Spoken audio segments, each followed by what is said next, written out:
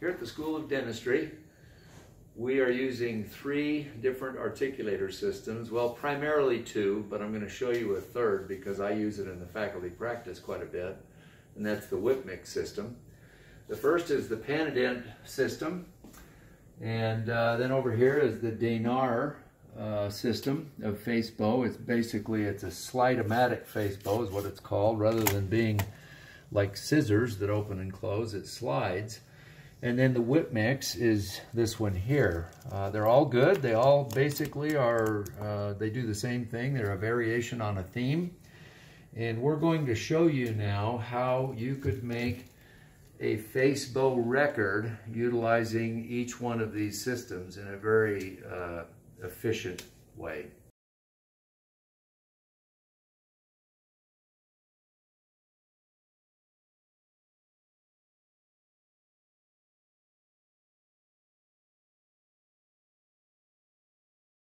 So the first thing you want to do when you're taking a face bow is you want the patient in a comfortable height for you in the chair. So I'm fairly tall. I'm going to have November up here where it's comfortable for me to work, and that I don't have a moving target with her head too, because patients will be very helpful. They'll try to turn towards you and help you, and it really helps if their head is stationary. So go ahead and put your head right against the back there. Very good. So she's in a comfortable position.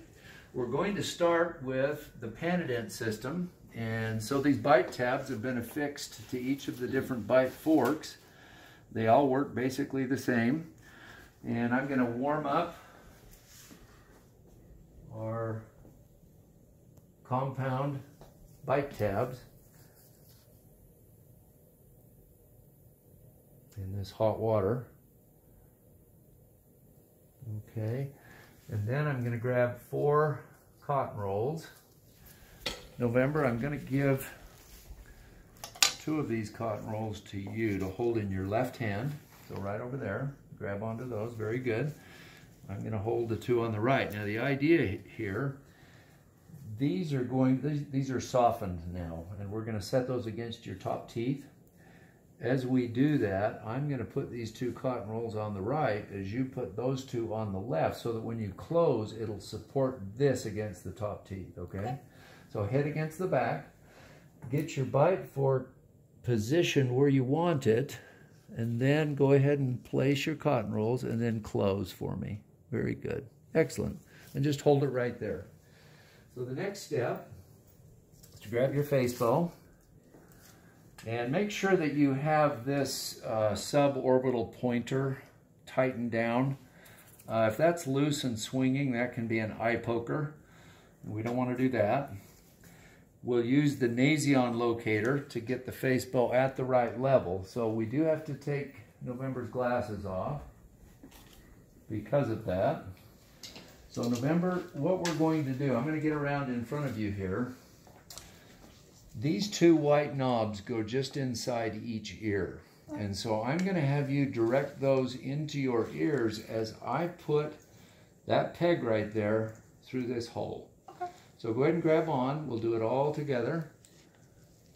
So one of the things you want to make sure of with the Panadent system is this A right here corresponds with that A on the end of this little pole. So you don't want to put the opposite end in. You want to get A in A and then tighten that set screw right there so that it tightens it in. And so when you're done, it looks like that. Okay. Now we are ready. Again, make sure that this is snug so that this doesn't rotate and poke an eye. We don't use that. That's a suborbital locator. We use the Nasion locator instead. We do need this extra tool with the Panadent. So, again, November, these 2 little white knobs go just inside each ear. And as you insert those into your ears, I'm going to put this peg right there through that hole. So go ahead and grab on. We'll do this together. Very good. Now, once you've found both ears, equal pressure, both sides, pull forward slightly. Once the patient's done that, then tighten the bow right there. And now we're going to set the vertical with Nasion right here. And that's going to go, we're going to drop it just a little, go right there. We'll snug that down, and now the transfer assembly down below is ready to snug. And so in the beginning, you do just that. Don't tighten it, just snug both set screws like that. Then stabilize the bow and warn the patient. We're going to tighten it now, so hang on. And you do need to tighten them or they'll slip on you when you go to mount. That's your face bow. So we'll take Nasion out of the way now. We'll loosen the bow and then instruct the patient to open, and we'll grab our cotton rolls, and that's basically the face bow with the Panadent system. Now really all you need is this part right here. This is then what is used to mount to the articulator, and the bow can be set aside. So now we'll move on to the whip mix system. So we'll heat up our bite tabs, and we'll get 4 more cotton rolls.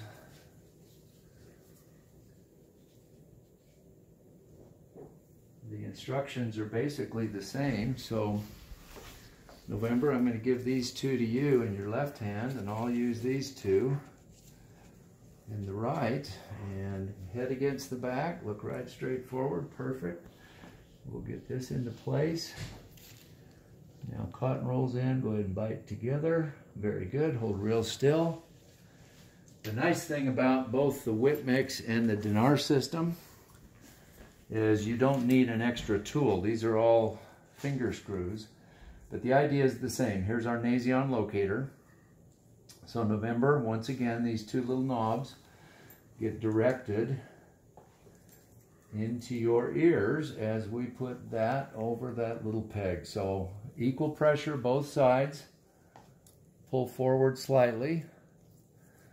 Tighten the bow. And we'll set Nasion. Hold it so it doesn't slide and hit him in the forehead. There we go. And now we'll snug these finger screws like that. Again, they're just snug. And now we'll instruct the patient. We're going to hold on to this so we don't torque your head too much.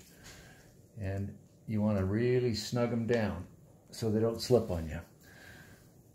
Take Nasion, retract it, loosen your bow. Now go ahead and open, and everything comes out. Perfect. So again, that's the whip mix system. You unhook the transfer assembly, just like with, very similar to the Panadent system, and then this is what's used to mount to your whip mix articulator. Now our final system is the Dinar. So each bite fork is just a little bit different. You have to make sure you get the bite fork coming off the correct side. With both Dinar and Panadent, the little post or peg is on the patient's right side. So with whip mix, it's right in the center. So here's the Dinar bite fork, and we'll go ahead and heat up these compound tabs now. I hung on to those, so we'll just keep using those.